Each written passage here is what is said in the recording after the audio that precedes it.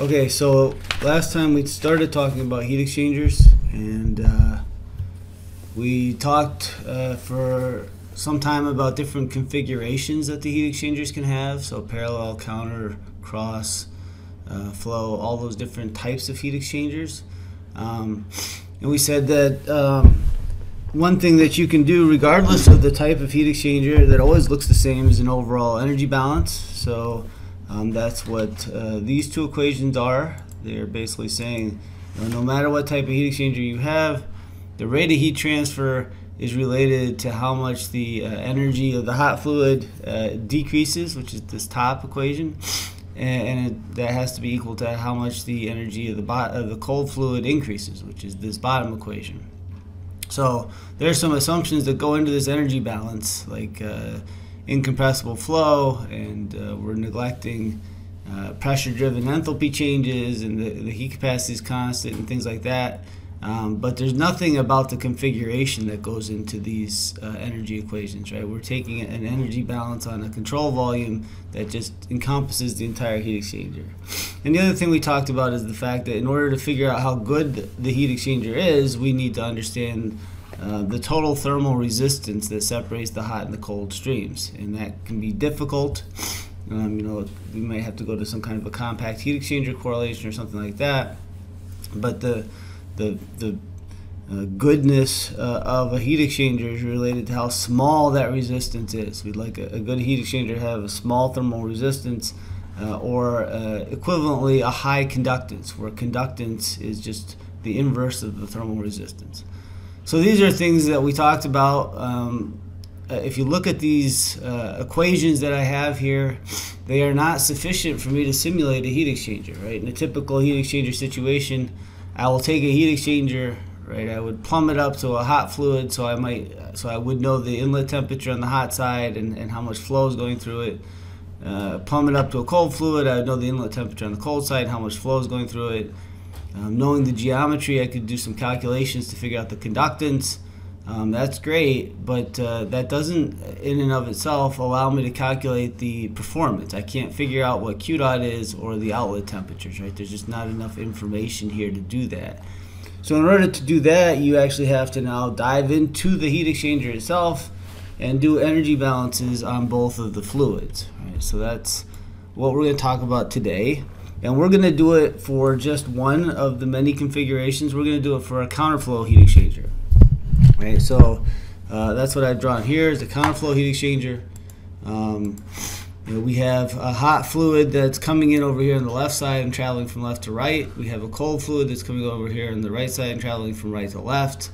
We talked about how in reality this is probably happening with many parallel channels that are interacting with each other, but in concept at least this is what's going on.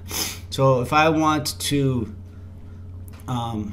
solve this heat exchanger, what I have to do is an energy balance on the hot fluid, and I don't mean an energy balance around the entire hot fluid. I mean an energy balance on a differential control volume that tells me then how the hot fluid temperature is evolving with position as it flows through the heat exchanger, and then the same thing on the cold fluid. So the kind of control volumes I need are differential, and they're differential in the direction that the fluid temperature is changing, right? So one of the reasons why we selected this counterflow case, which is a relatively simple case, is because the fluid temperature is only changing in X, right? It's not a crossflow situation where I would need a differential control volume that would be differential in X and Y. In this case, only differential in X. So I'm going to do a control volume on the hot fluid and then another control volume in the cold fluid. These control volumes are going to be thermally linked together because whatever energy leaves the hot fluid as heat transfer has to go to the cold fluid.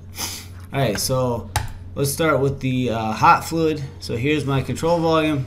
Here I'm just making it a little bit bigger over here to the right. If you think about how energy can cross the control volume, it's the typical thing, in equals out plus stored. We're not doing a transient analysis, so it's just in equals out. So my flow is going from left to right. So I have energy transfer due to the enthalpy going in over here on the left side, right? So that's m dot times I, where again I is equal to the enthalpy. I have some enthalpy leaving over here on the right side, so it's the same quantity but now at x plus dx, which I've already expanded and taken to the limit.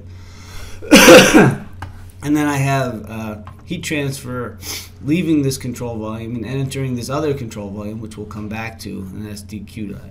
So in is this term here, and then out are these two terms here. And if we just put them into the right spot in a control volume, in an energy balance, this is what we get right here. So we will cross out the terms at x, which we normally do, and that leaves us with these two terms here. And basically it's just saying that, yeah, the enthalpy is changing, and the reason it's changing is due to the heat transfer rate. We're going to simplify the enthalpy change, and we do that as shown here. So the rate of enthalpy change with respect to x is driven by both temperature changes and by pressure changes, right? So di dx is di dt at constant pressure times dt dx, and then also di dp at constant temperature times dp dx. So we're going to do something that we typically do here, which is we're going to say the second term here, this pressure-driven change in enthalpy, is negligibly small. So we'll just get rid of it. And we can do that for one of two reasons. One reason is because di dp at constant T is usually pretty small. It's usually related to the specific volume of the fluid, or perhaps because dp dx is pretty small. But for whatever reason, this term here is smaller than this term here. At least that's our assumption. So we're only left with this temperature-driven change in enthalpy. And of course, di dt at constant P, that is the specific heat capacity. All right, so the last assumption that we'll make, we haven't made it yet, but we will make, is that the specific heat capacity is constant. It's not changing with temperature. So that gives us this equation here. If I take this equation and plug it into here, I get this equation. And the last thing we'll do is say that m dot times c, that's our capacitance rate, right? So that's big C dot. So this is what I get then when I do an energy balance on the hot fluid. It's saying that the temperature change is related to the rate of heat transfer, and how big that temperature change is related to what's the capacitance rate. Okay, so I do the same thing on the cold fluid. So here's my energy balance on the hot fluid. I have to come up here and do the same thing on the cold fluid. That's what's shown here. Being a little careful of the sign, because the cold fluid is flowing in the negative x direction, right? So here I have entering at location x plus dx, this term, this enthalpy term. Leaving at location x, I have this enthalpy term, and entering is dq dot. So that's what I get here. We go through the same steps, and I end up with this differential equation here. So two differential equations, right? I have dq dot is related to the temperature change of the hot fluid. The same dq dot is related to the temperature change of the cold fluid. What's left for me to do is recognize that this dq dot is actually driven by Th minus Tc, right? It's driven by the local temperature difference between the hot and the cold fluid, right? So dq dot is Th minus Tc, and the resistance that separates Th and Tc is related to that total resistance in the heat exchanger, right? It's not equal to it because I'm not including the entire heat exchanger inside of my control volume, but it's certainly related to it. So the resistance inside of this little differential control volume separating Th and Tc is actually, if you think about it, not smaller but bigger than the resistance of the whole heat exchanger, right? I'm going to get a bigger resistance when I include a smaller amount of area. So this denominator here is R total, and then I have to multiply it by L over dx, right? It's bigger than R total because I have a smaller area. If this dx were equal to L, in other words, if this differential control volume was including the entire heat exchanger, it wasn't differential anymore, then I'd get R total. But as long as dx is smaller than L, I'm getting a resistance here that's larger than R total. Okay, so remembering that the inverse of R total is conductance, so 1 over R total is conductance. I can write this in terms of conductance. It's Th minus Tc times UA, and then I'm just going to bring the dx to the top, so dx over L. So this is my dq dot, right? I can plug that up into here and up into here in order to get ordinary differential equations for temperature. Right, so here's my ordinary differential equation on the hot side. Here's my ordinary differential equation on the cold side. I can get rid of the dx's on both sides, and I'm left with these two ordinary differential equations, right? So if I want to solve a counterflow heat exchanger problem, I have to solve this math problem, right? There's two coupled differential equations. They're right here. They're both first order, so I need two boundary conditions. My boundary conditions are that I know at x equals 0, the hot fluid has to be the hot inlet temperature, so that's 1. And at x equal L, the cold fluid has to be the cold inlet temperature, so that's 2. So this is a well-posed math problem, right? I could solve this any number of ways numerically. This one is simple enough that I can solve it actually analytically. So let's go ahead and walk through those steps. The way I do that is actually I subtract this bottom equation from this top equation, and that gives me an equation that is in terms of the temperature difference, right? So if I subtract the bottom equation from the top equation, then I get d of Th minus Tc over here, and then over here I get Th minus Tc.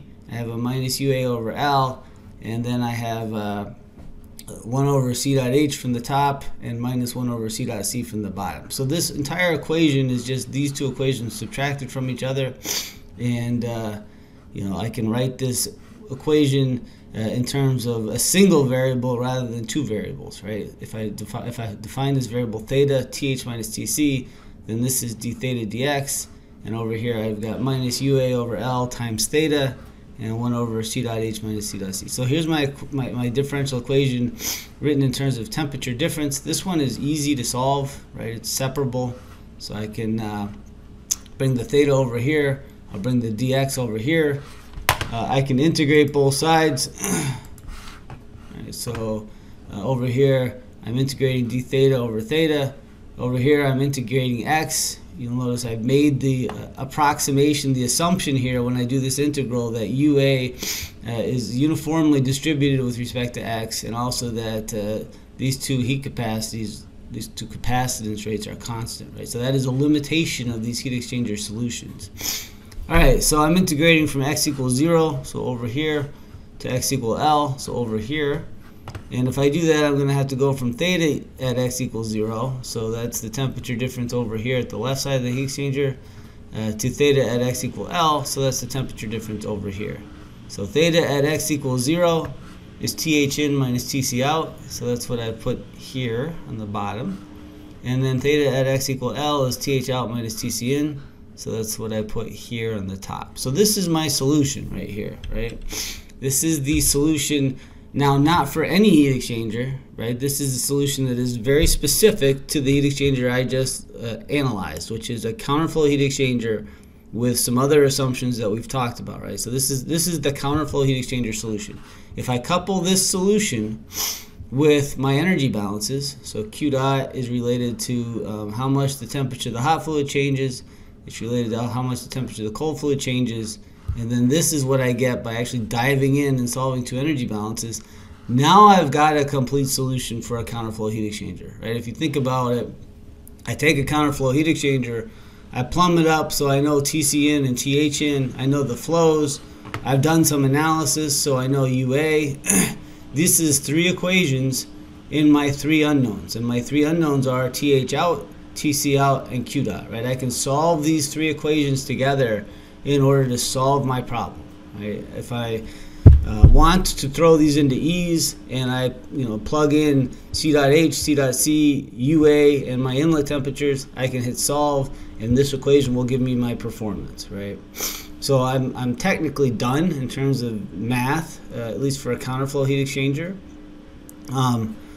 All that the effectiveness NTU solutions do is take a solution like this, which is already sufficient, and just do a little bit of algebra in order to put it into a form that's more user-friendly, more easy to use, right? So just to be clear, at this point here, I'm done with my solution. And all we're going to do in the next lecture is talk about how to put this into a form that makes it really easy to use, and that form is typically the effectiveness NTU form, right? So there's two different forms people like. One is the log mean temperature difference. The other is the effectiveness NTU form. They're both algebraically equivalent. Both come from just doing algebra on these three equations, right?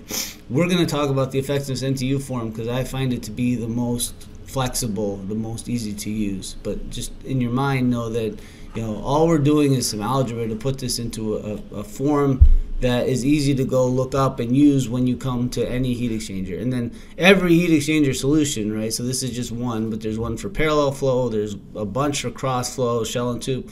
All those different solutions, they all get put into the same form, right? So they're going to be different equations, but those equations will be presented to you in the same form in that they have the same variables, effectiveness and NTU and capacitance ratio, so that it's easy for you to use whichever solution represents your problem the best. And that's what we'll talk about in the next lecture.